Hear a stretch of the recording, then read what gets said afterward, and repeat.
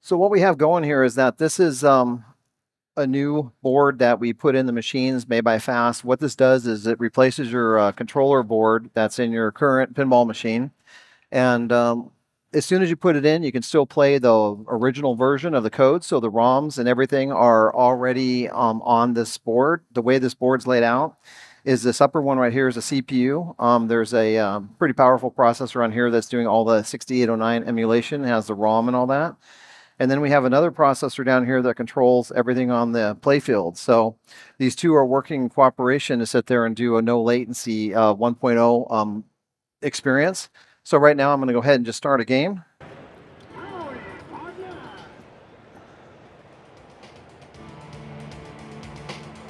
Starting to hear that in there. Okay, we have the sound hooked in there too, so a little level checking. So one of the things I like to do, is there any way, okay, that's an awesome view. So one of the things I like to do to show that emulation is truly almost running in real time, I'm apparently not playing pinball very good today, is the flipper passing and stuff like that to see how the actual flippers are responding. So you see right there, you can actually do the passes like no problem, so the very short duration pulses. So it's showing that that has to be running pretty much in real time in order for it to do those things. But where my world gets exciting now is we see that, okay, you can replace the board, we're right back where we started, it still plays the original stuff. But where it gets fun to me is we hit this one little button up here called the debug button, and you just notice that everything turned off on the machine except for the sound effects. So I'm going to kick in a terminal emulator right now. And terminal emulator, you guys know what that is? Okay. May not, but almost what's happening here is everything that I type on here is going to the machine. Anything the machine returns back comes back to the screen. So first let me get rid of that. I'm going to tell it what kind of board it is to start out. And I'm going to turn off that sound effects. Okay, so now you can probably turn that up a little bit, Brian, if you want. So you just saw that it just turned off the sound. Well, the sound assets are already on there. They're all on the soundboard. So it gets pretty exciting now because if you were starting to make a 2.0 game or just want to mess around with this yourself, I can sit there and go start running some of the sound assets out there myself. Here's one we all like to hear. Extra ball! And so all the overlays and things like that going on, like the way that the original developers of the machine had, if there's ducking going on versus that sound, or if you did the slam tilt, that's one that shuts off everything kind of in the machine, so that's kind of a cool one. Terrible sound on there, but you see that it kind of pretty much shut everything down. Anyway, you have access to all the sounds. The next thing I like to do is kind of show off all of the coils and start to map those out. So if I type in a command here, what I'm doing on the screen there is stepping through all the coil numbers. And did not turn the watchdog on.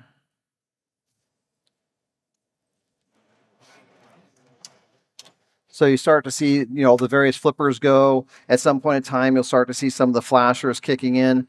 These numbers that are going by on the screen are what driver that is. So I can sit there and, start making a mapping of this. So if I'm going to write code against this game now, I know what all the drivers are. The switches are pretty easy.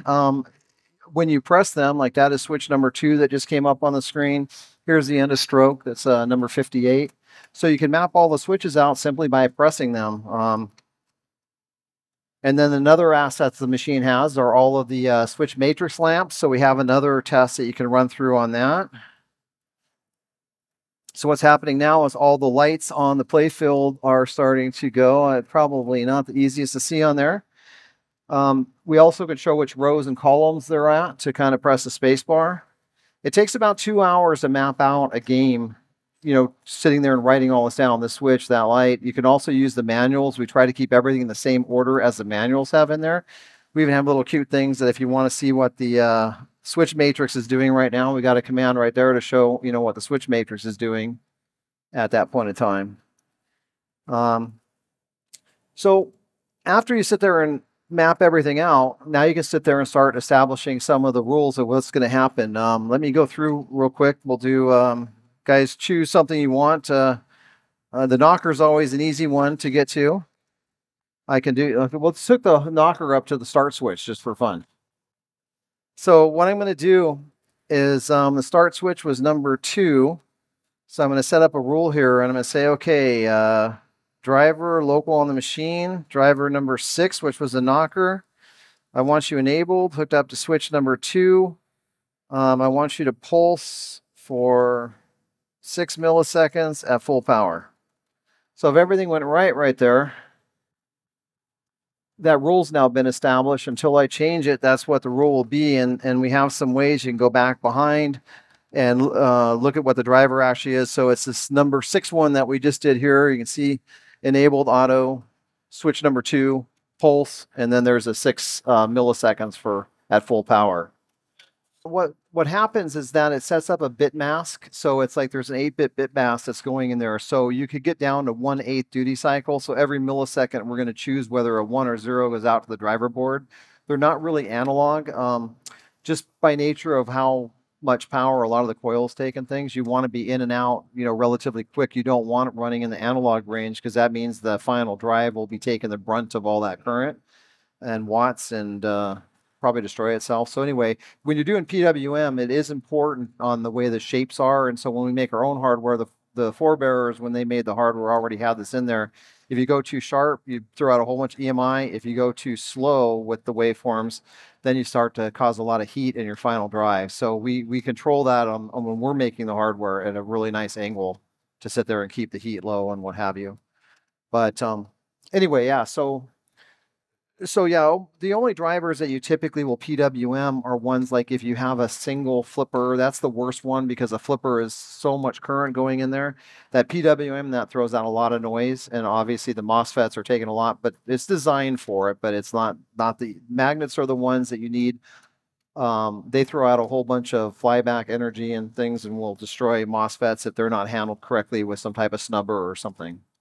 But yeah, all that typically was all built into the machine. So if you're taking a regular machine and just throwing our board in there and start doing it, you do want to observe the rules that the machine had. You don't want to all of a sudden fire a coil that was supposed to be at 30 milliseconds at 40 milliseconds, because, these machines, as old as they are, that bridge rectifier is weak. You start making things too hot. Next thing you know, the machine's not working real well. So I've had to replace our first game we ever did when we started running this in there was my Twilight Zone. It scared the crap out of us when we went to go turn the machine on and go went live. Every coil on the machine turned on. We had all the logic inverted. So instead of everything being off, we turned everything on. And shortly after, my bridge rectifier needed to be replaced. But no fuses blew, oddly enough. I grabbed it in time to keep the fuses intact. So bridge rectifier did not like that. And so a lot of times what we'll do in the 2.0 games, when someone's starting, like they want a project to do that, we will go through and map out what the existing machine is already doing, like what are safe things to apply to the flippers, what are, what have you. One of the things I really like to do too is I've been working on this document right now. It's just I'm kind of putting in, doing that little 2-hour mapping, like where are the slingshots, where are the pops. As they start going on, I'm kind of putting all these like driver rules together. So this is about what I have so far. And so if I just go type this in to the machine, now I have flippers going. I can sit there and eject a ball with the start switch, and I still have that dang roll on. We put it in there just a second ago. But even things now like the VUK, there's a delay driver I have running in here. So when I go put it in the back, it waits for it to get on the sensor, delays, and all that's running completely in automatic mode. So at the end of the day, a code developer, when you're developing, software for a pinball machine, you only care about the switches. It's the switches that do your sound effects, update your points, play some type of, animation, whatever. It's all based on switches. So controlling all this at the lowest level makes a lot of sense. And then, of course, we do have that watchdog in there that I started when we first started, making the game go live. So if ever, something did go bad with the code, it's like, this is my favorite light on the whole thing. You'll see it go there. That's the blinking light. Sorry. When that's on, everything else on the machine is in lockdown right now. So it's like, when I see it, I know I'm not burning any coils up or anything like that on the machine. So, because we had so much leftover horsepower and things, like the original pinball machine on the GI circuits only had 16 shades. But we pretty much have a dedicated processor at this bottom board, like I was showing earlier, that is sitting there running all the hardware. So you have the power, may as well use it. So we ended up putting 256 shades of light on the GI. And so let me try to demonstrate that. I don't know how well it'll work on the video, but hey, this is what this is. So the command for that is GI, and then there's 5 of them in the system, and then I can tell it what value to go to. So hopefully the upper portion of the playfield now you can kind of probably see there, and I can see it on the camera a little bit. But man, we can sure get down low like LEDs. This all has a lot of LEDs, and to me, they're always a lot, pretty obnoxious by how bright they are compared to the incandescent lamps. So anyway, have the ability now to turn those like way down. So they're actually still glowing. That's actually probably a little bit too much if you're playing the game, but obviously for doing special effects and things like that, if you're writing code against this, you could do that. I can't think of really a whole lot else to show. I can take some questions if you have any questions or want to come up and play with this, or I can start to try to make some slingshots work or things that aren't working on the pinball machine right now.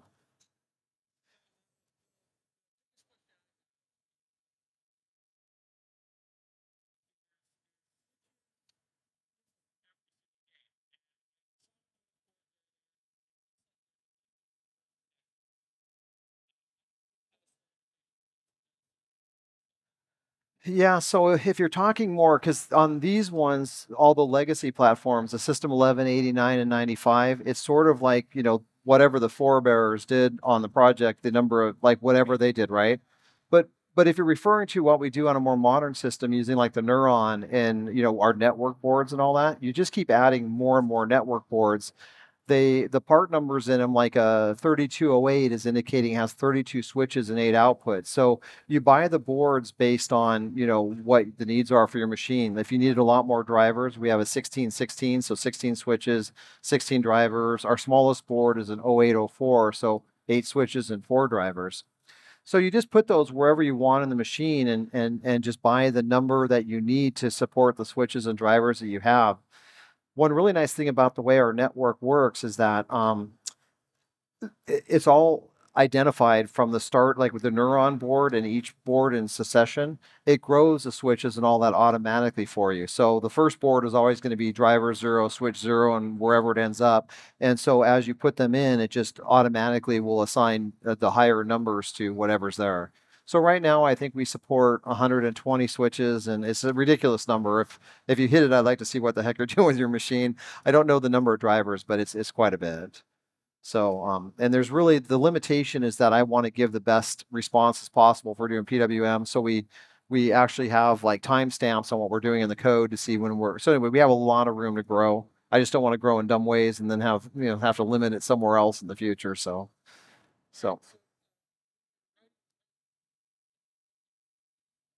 So the ROMs are all still, I'm sure most of that was written in assembly language for the emulated games. So, and we don't touch any of that. We're straight taking the ROMs with permission from Planetary. We run that through our 6809 emulator, and that's the existence that you get. Now, when you're doing a 2.0 game, this is just being a terminal emulator. All you have to do is send those commands over to go make all this stuff work, right? So the majority, probably I would say 95% of the customers that use this are using MPF. So that's written in Python, and that's their experience.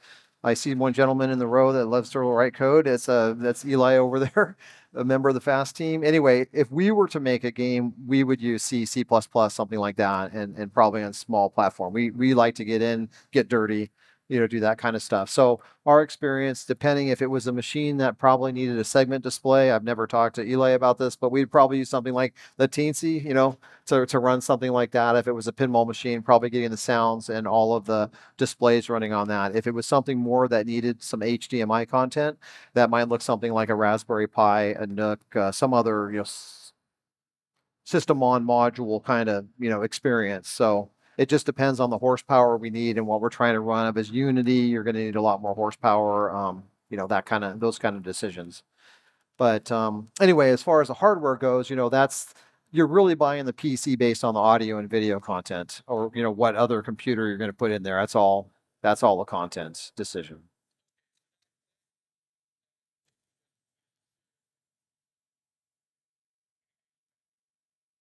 Correct. Yeah.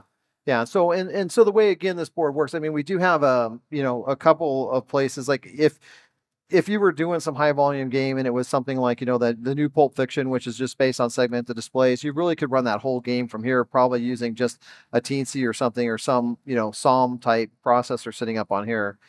If you were doing something that required more content, like a Raspberry Pi, HDMI, whatever, we do have some boards that will support a Pi being on it. The Neuron is one of those. So you could put a Raspberry Pi right on the Neuron board, and then you would be able to sit there and have your AV content coming off that. And then, of course, because you're sitting on the controller board, you also control the machine. But if you had something bigger, like, you know, some off-board NUC and stuff, there's, you know, USB connector to go on there. But again, you know, the only thing you're really doing is kind of setting up the rules over that USB. The machine kind of still will do its own thing until you decide you want to change those rules. So, yeah, any other questions? I can get your own little whatever you want right now. You can ask me anything. I may not answer everything, but and if you want to come up and write some rules to make these slingshot works, we can do that too.